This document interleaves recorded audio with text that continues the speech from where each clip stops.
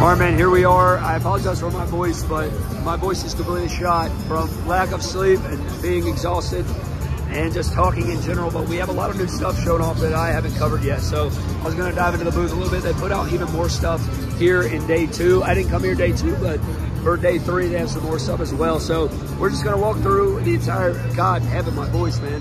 We're going to walk through the entire booth and see what's up. All right, man, let's start things off with the biggest disappointment of all time. The Elite 110 Roman, no tapered, faded beard, man. It's just not good. And the head sculpt from the side doesn't look as bad, man, but up front, it looks nothing like Roman. It's kind of weird, like, especially in the photos that Ringside posted. But if we come around here, like, I just don't think that looks like Roman from the front. But this Paul Heyman right here is actually going to be a part of From the Vault Series number 2, which a lot of people are saying is probably kind of a wasted spot. I don't really know how I feel about it. I know a lot of people missed out on that pack, but it was also at different clearance stores like TJ Maxx, so kind of hard to say. But those are 2 new figures. Elite 110 Roman, it does have the Undisputed Championship, but I was pretty damn disappointed in it, man. I'm so sorry for my voice. And all right, man, then we come right here, man. This is like the sickest thing I think I've ever seen in my lifetime. It's got to be the Casey Jones Cody Rhodes, man. The mask is unreal. The cloth goods hoodie, the bat, the hockey stick, the hand wrap. I mean, the attire is even beautiful, man. The details is crazy. Like over here, you have the X's and stuff. I just love that, man. I love that they just went all out on these. The details is insane. The Roman Reigns with the face paint, and it's his logo on his face with the shoulder pads and the gauntlet. And then you have his waist wrap, Ultimate Edition boots. This figure right here is insane. I mean, these figures are crazy. The Leonardo Seth with the custom vest. He's got the glasses that look like the headband. You have this custom vest that looks like, you know, the Ninja Turtles. This gear with the different designs. I mean, you could remove the knee pad. These large knee pads suck. I don't know why they did that. I guess because the Ninja Turtles wear knee pads, but I feel like standard knee pads would have sufficed because it's not like all of them have elbow pads, so I don't know what's up with that. But that has got to be the coolest thing they revealed. It's at least one of my favorites, and I'm not even a huge Ninja Turtles guy, man. You have Donatello, Xavier Woods, Michelangelo, Kofi Kingston with the nunchucks. Very cool gear. I mean, dude, they went all out on these. They also come with like turnbuckles, posts in the back with pipes from the sewers. The Rey Mysterio here with the knee pads and the boots. And he even has Raph's sword or scythe on his mask, which is another crazy detail. So just unreal details on these guys. Probably the coolest thing they revealed this weekend, man. I mean, it's up there for sure. All right, man, then we move forward. We do have Bruno right here. I'm going to try to talk a little softer so that, you know, my voice isn't shot, but we have Bruno there, that re-release of the Legends Greatest Hits. We also have Elite 110, Pete Dunne in here. It looks like his legs are pinless. I do like the white gear. It is cool to get 2 different Pete Dunne figures.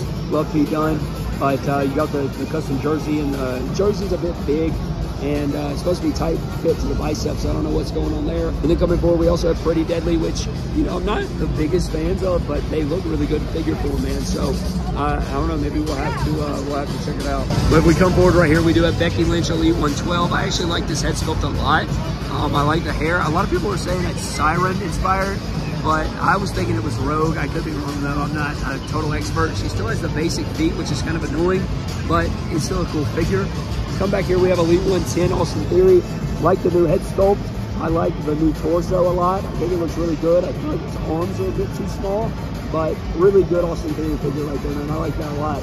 Shout out to Stage Creator on that one. And then we also have a look at Elites. I can't remember the series, man, but it is Jordan Devlin here in the front, which looks pretty good. I like the head sculpt.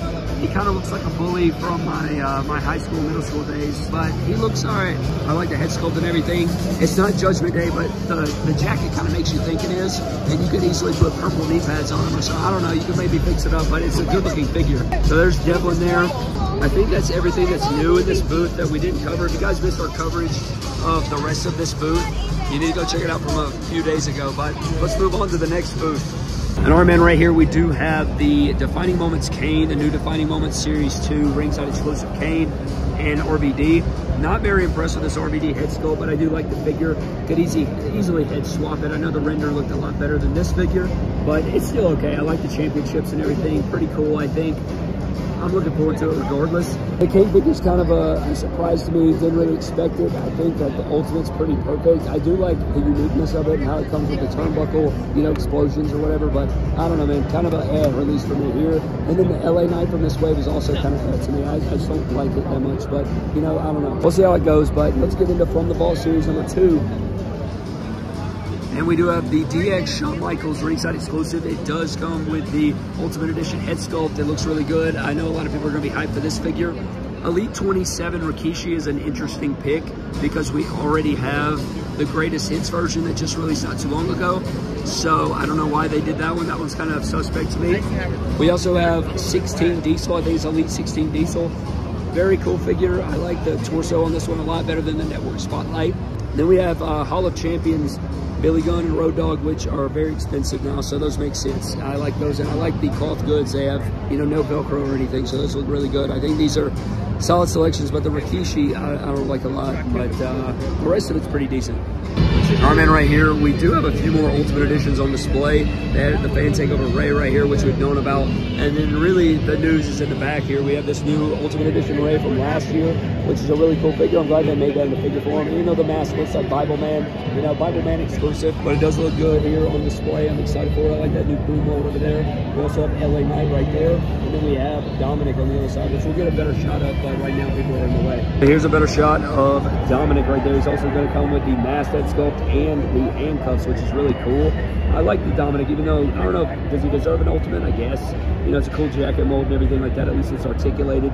Won't hinder anything, but Dominik as an Ultimate, it does look pretty good, I must say, even though, you know, a lot of people are going to shish on the fact that he may not deserve an Ultimate or whatever, but at least the figure is good in execution. And then we do have LA Knight here, which also looks pretty good. Norman in the Legends booth over here. I think the only thing they really added was this 2-in-1 Who figure right here with Jim. So you get the 2-in-1, which I think is awesome. You could also maybe put these pants maybe on like different things, or maybe if it's a full jacket deal, I don't know. I don't know what's going on there, but you do have the 2-in-1. So you have Who and you have Jim.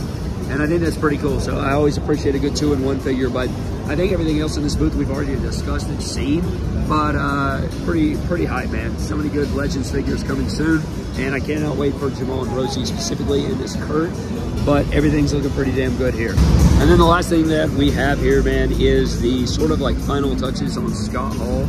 And we have a Chase figure here. You have the long tights and you have the blue, which looks beautiful. And then you have Bruce the Weber, Beefcake, and Rey Mysterio. So we did get some new stuff put on display right here. Kane, British Bulldog, all these different figures. So they're looking pretty damn good, man. I'm excited for these. I really like the blue on Scott Hall.